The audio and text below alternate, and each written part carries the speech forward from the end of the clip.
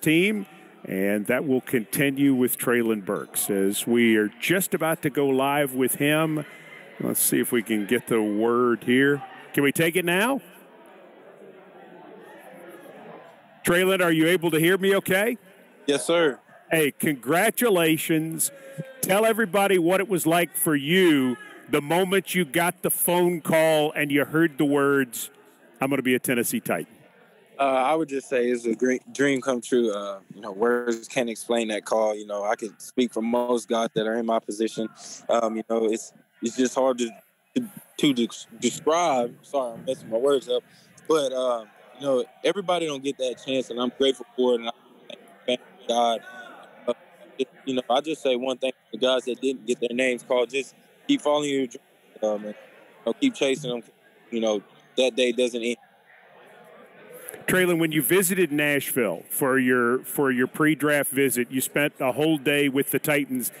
Did you get a sense that this could be your place, and if so, why? Oh, yes, sir. I would say 100%. Just because it was just a different environment. I'm used to that environment. Just us coaches and Coach Pittman in Fayetteville, and it's different. I enjoy it in strict environment. It means something to the coaches and to that's what I'm willing to do. Go out and bust my butt for everybody. As you come into the NFL, you're a guy who's improved from Warren to Arkansas through your time as a Razorback. You've gotten better every single year. Where are the areas that you think you can improve your game the most as you become a professional football player? I would just say there's a lot of areas that I can improve on, just like everybody else. And I'm just ready to get to the Titans and improve the whole team and go to work with all the guys. You got a lot of questions from the media about A.J. Brown and the fact that the Titans traded him and then selected you. You're going to get those questions for a while. It doesn't seem like much bothers you, though, and nor does it seem like that will bother you much at all. Am I reading that right? 100%.